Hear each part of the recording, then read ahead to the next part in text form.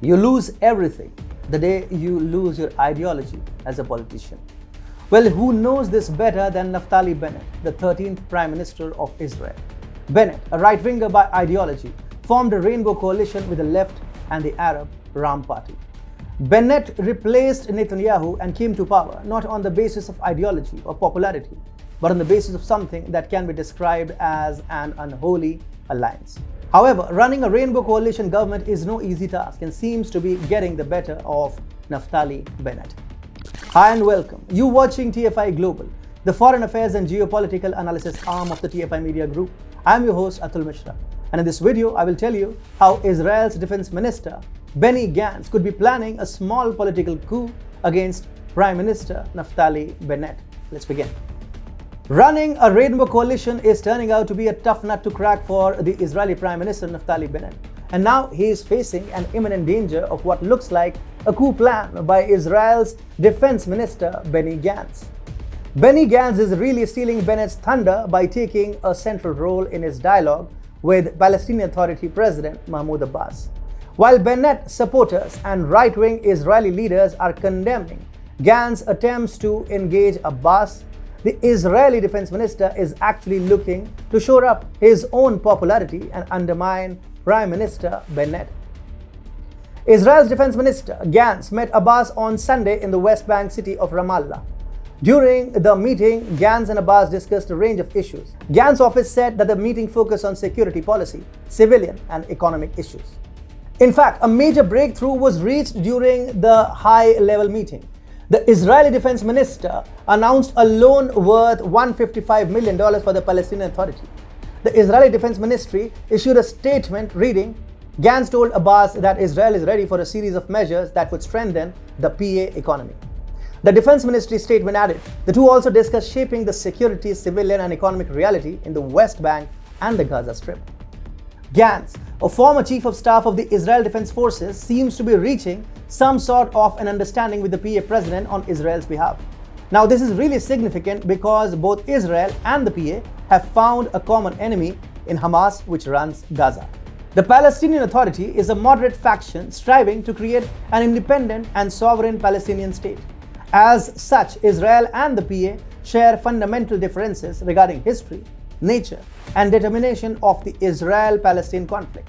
Yet, Israel and the PA aren't really a security threat for each other, whereas Hamas is a security threat for both of them. Therefore, both Israel and the Palestinian Authority find it convenient to cooperate against their common enemy, Hamas. Both Israel and the PA understand that they can sit together and find an amicable solution to their differences. But it is Hamas that has to be taken down before any practical solution can be reached in the region. Make no mistake, even Bennett wants to meet Abbas and annihilate Hamas.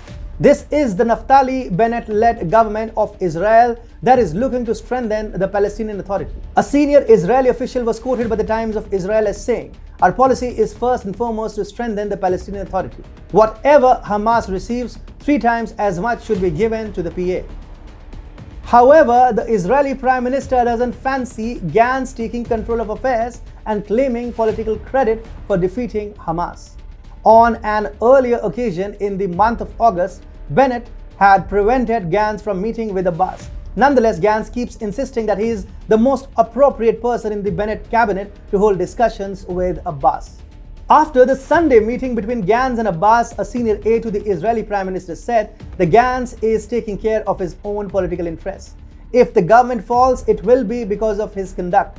Bennett's aide denied that the Gantz-Abbas meeting was for security purposes and exclaimed, why did he issue a press release about it? Gantz himself claims that his meeting with the PA president was solely for security purposes.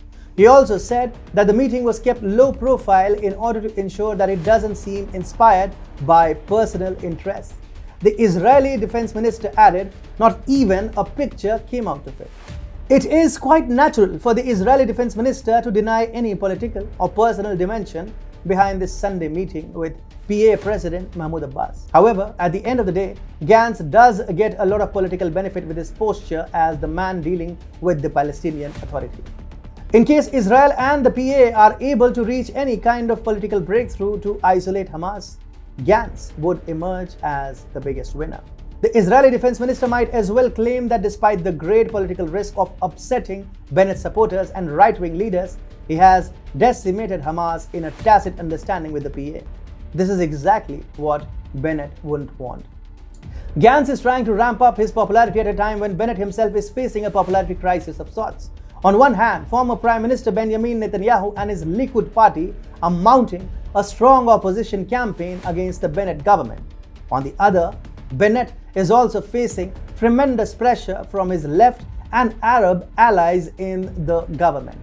In fact, Israel's Prime Minister has also given up on the goal of sabotaging the Iran nuclear deal, or what was formerly called the Joint Comprehensive Plan of Action, or the JCPOA. Bennett is thus getting sandwiched between his own leftist allies and a right-wing opposition led by Netanyahu. Gantz has actually chosen the perfect opportunity to carry out a little political coup against Bennett.